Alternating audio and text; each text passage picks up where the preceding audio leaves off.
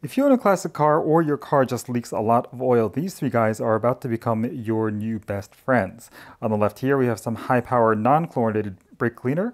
We have some engine-safe UV dye, and this $12 UV flashlight that I got off of Amazon. First, you clean off all the metal surfaces in your engine bay with the brake cleaner, then put a shot of the UV dye inside the crankcase, drive your car as you would normally, then use the ultraviolet flashlight to look for oil leaks in your engine bay. Any engine oil leaks will show up bright green under the light of this UV flashlight.